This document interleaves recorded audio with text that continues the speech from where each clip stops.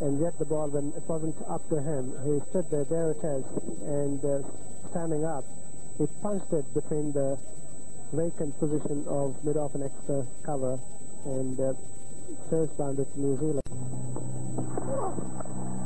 Oh, an excellent shot. Wasn't that far short. That's a good shot.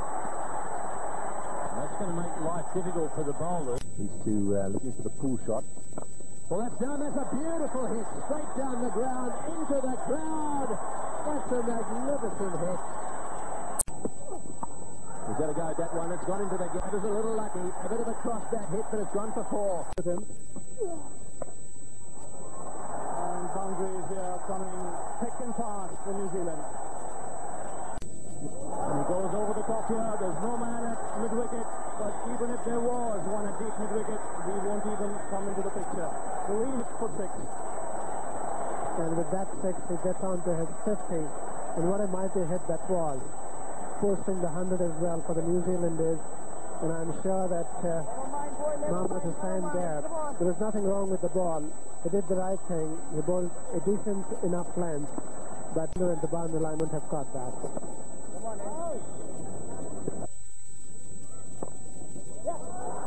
And again, beautifully played. He played that late so that he could get the placement right. Now.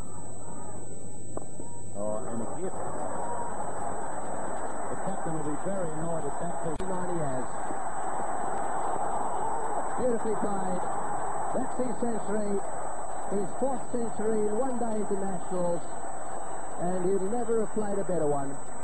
He scored his runs in quick time, and everyone at this lovely ground in Chandigarh have appreciated his knock. Well, it's been a top-class innings by this New Zealand opener. Right from the beginning, he's looked confident. He's timed his shots extremely well. And the most... Sounds fair for Mohan, and he just lifts the one bail.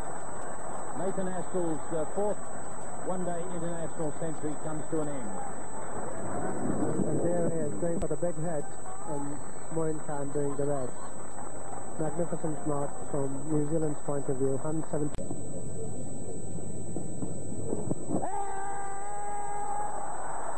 He's got him this time, looking to play across the line, Ijaz Ahmed. And Nathan Astle's luck continues with the ball. He's dismissed